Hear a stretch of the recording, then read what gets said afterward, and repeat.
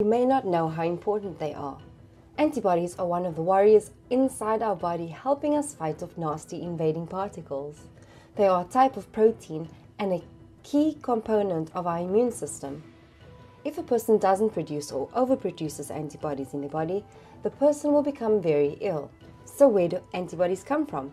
Antibodies circulate in the bloodstream and can appear anywhere throughout the body. Their function is to recognize bad agents called antigens and then trigger further chemical reactions in the body to remove the antigens. Antigens are foreign substances that are capable of triggering an immune response. They can be viruses, fungi, bacteria, and some non-living substances such as toxins, chemicals, and foreign particles. They can even be allergens like dust, pollen, or certain foods that cause allergic reactions. Antibodies are produced in the immune system in response to the presence of an antigen. So what do antibodies look like? Antibodies are also known as immunoglobulin. They are generally a Y-shaped protein consisting of 4 polypeptides, 2 identical light chains, and 2 identical heavy chains. The terms light and heavy simply mean larger and smaller. The 4 polypeptide chains are connected by disulfide bridges. Here, at the tip of each arm are the antigen binding sites. These are really important parts for attacking invading antigens.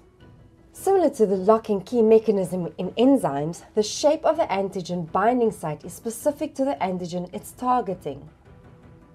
If part of the antigen fits into the antigen binding site, the antibody recognizes the foreign antigen and binds it in. This stops the antigen from causing more damage elsewhere. 2 identical binding sites means any given antibody can bind simultaneously to 2 identical antigens. Millions of antibodies with slightly different tip structures exist, with each variant binding to a different antigen.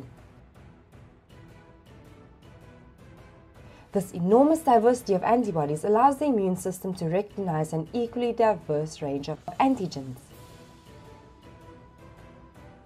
By binding in an antigen, an antibody can stop the antigen from entering or damaging cells.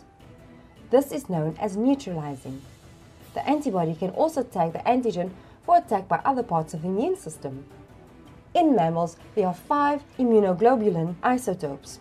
They perform direct roles and help direct the appropriate immune response for each different type of foreign invader. Antibodies are cloned in laboratories. To discover how and why, watch this video.